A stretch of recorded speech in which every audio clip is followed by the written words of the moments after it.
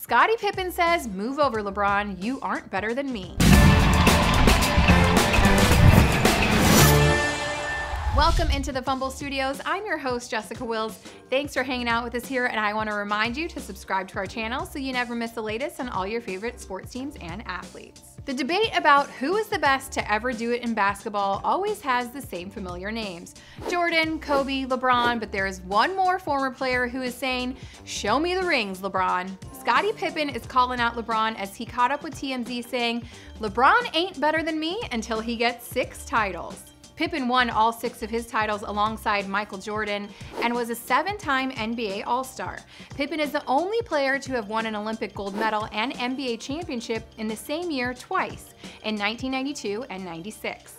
LeBron James is 3 rings shy of Pippen and Jordan, of course. He won in 2012 and 13 in Miami, and he won in Cleveland in 2016. LeBron has Pippen beat in the MVP department, however, being the Finals MVP 3 times and the league's MVP 4 times. And LeBron is also a 13-time All-Star. Pippen last week was praising LeBron on First Take with Stephen A. Smith. Pippen said that LeBron is probably ahead of Michael Jordan when you compare their career numbers. And Stephen A. Smith was not having it. Check his assists, check his rebounds.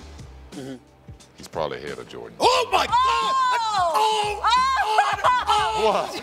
Pippen credited LeBron statistically, saying, "If you look across the board, his assists, his rebounds, LeBron is probably ahead of Jordan." Pippen did go on to say, however, that LeBron probably wouldn't catch Jordan in terms of MVPs, and that he would always pick his former teammate Michael Jordan when push came to shove. Which brings me to my Fumble question of the day.